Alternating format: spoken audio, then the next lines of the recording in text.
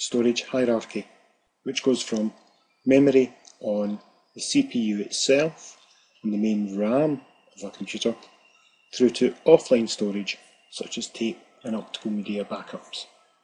Early computer memory used something called magnetic core memory. This card would be about 10 centimeters a side. And if we look closely at what's in the center there, you would find lots of little magnets, little magnetic cores with wires in between them.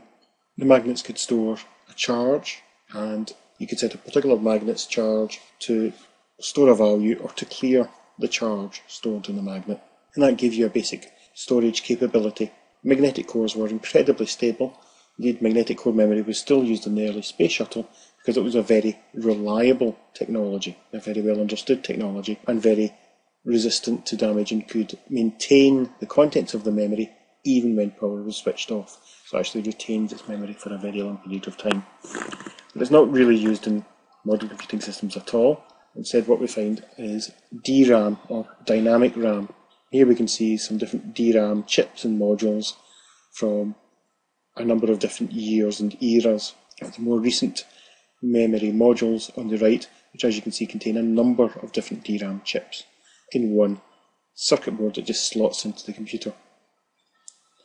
So modern DRAM modules may contain quite large capacities, up to several gigabytes in one memory module, whereas earlier memory module chips might have only contained a few K of RAM on an individual chip.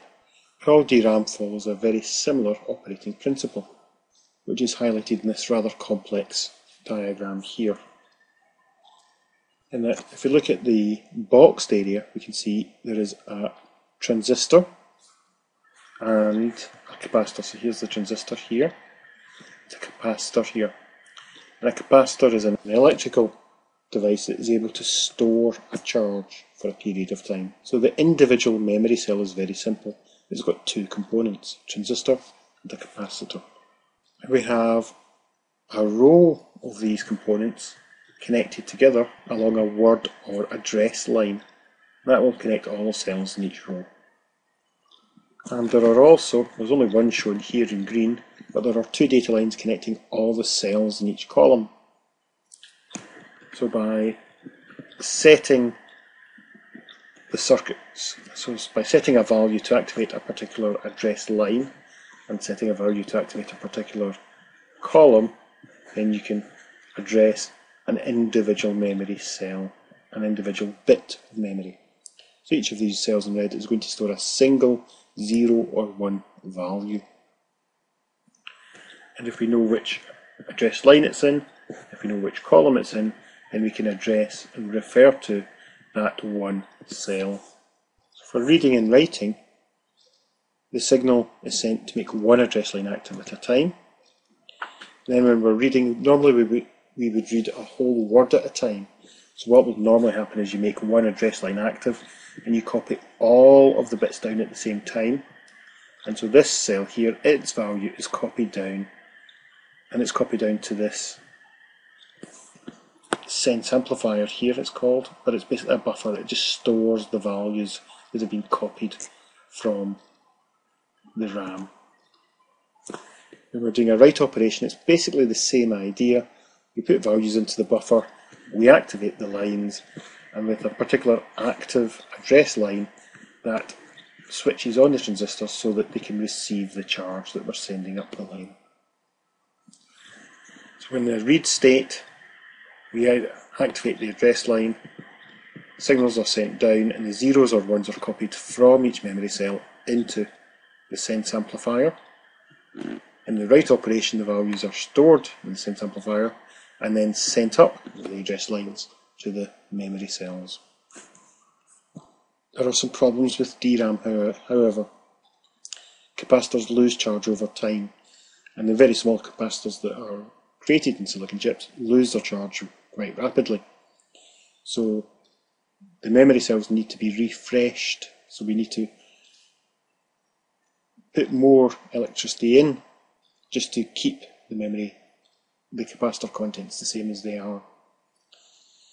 and the current standards for DRAM typically require memory cells to be refreshed every 64 milliseconds. It's also possible that magnetic and radiation interference can cause a bit to flip randomly.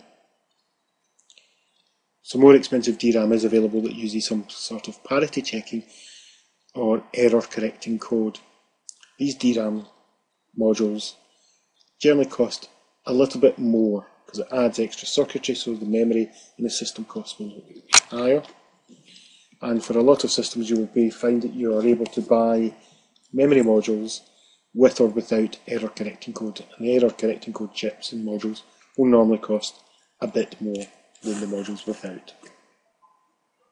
For most home computer use, it's okay to do without the error correcting code. The random bit flip is not very common, but in servers and other situations in business systems, it can be quite important. SRAM is static RAM. Unlike DRAM, static RAM doesn't need refreshed. It keeps the value that's been stored in it. When power is switched off altogether, the cells will lose the value that's stored. But as long as the power is on, you don't need to refresh the cell, it's going to keep the value. And it's built out of typically 6 or more transistors. And you can see one of the circuits here, so it's clearly a lot more complicated. There's more circuitry involved.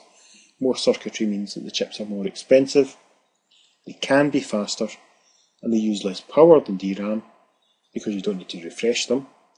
And they can be easier to integrate into some systems because there's no need for special circuitry to refresh the memory. For long-term storage, RAM is relatively expensive and power hungry. It's good for storing active programs in a running computer. It's very wasteful for storing inactive programs and data, and it's completely useless for storing anything that needs to be kept when the power is off. And so we have a range of different storage media which we're going to look at. We also have cache memory, and we cover this elsewhere in the course, but the general principle for cache is that a small amount of high performance memory can act as a local copy of some data that's stored in a cheaper but slower memory form. So for example, most CPUs have a cache that store some of the program data from main memory. And that allows the CPU to operate on that memory at full speed and only needs to slow down when it needs to get another chunk of data from main memory. Or disk drives, especially hard disks, may use RAM chips to cache some of the data that's been recently used or accessed to try and limit the dependency on using the disk itself to read and write data to allow faster access. Quite obsolete now, but we looked in class at some of the floppy disk formats, and here we can see 8-inch, 5 1/4 inch and 3.5-inch floppy disks. 3.5-inch floppy disks were still in regular use until probably around about 5 or 10 years ago. They're quite rare to see nowadays. What these media all have in common is that inside them they have a flexible disk that's covered in magnetic particles. If you think of it, little tiny bits of iron filings, for example. And typical capacities of a 3.5-inch floppy disk are typically from 1.44 megabytes to just under 3 megabytes.